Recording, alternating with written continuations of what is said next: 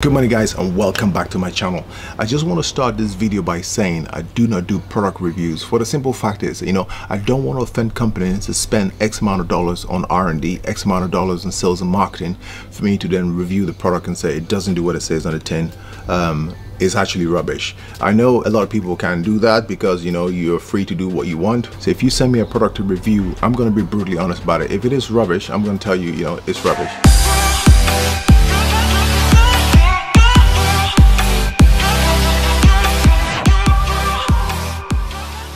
I got sent a shaving kit by a company.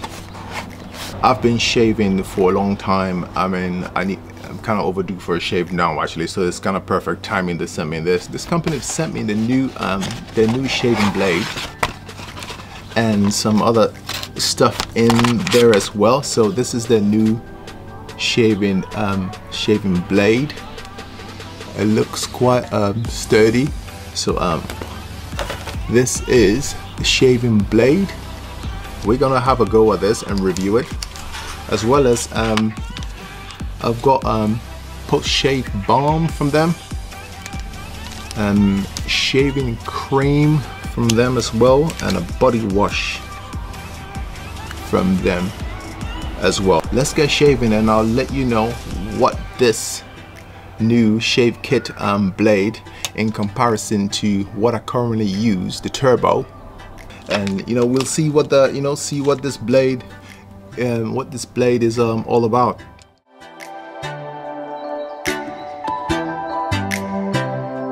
Whoa. Okay. Okay guys, welcome back. We've just had a shave using the Shavekit blade, and one thing I really like about this blade, other than it's being sturdy, is the non-clog cartridge. The grip itself is 10 out of 10 because when the handle is wet, it's kind of feel like it's welded to the palm of your hand, so you got some good control on your shaving. And the company is called Shavekit. You can check out the website shavekit.com. As I said, this video is in no way, shape or form sponsored by Shavekit. I'm just giving you my honest review on the product. I like it, and it does what it says on the tin. So if you like this video, give it a thumbs up, hit the subscribe button guys, and I'll catch you in the next video.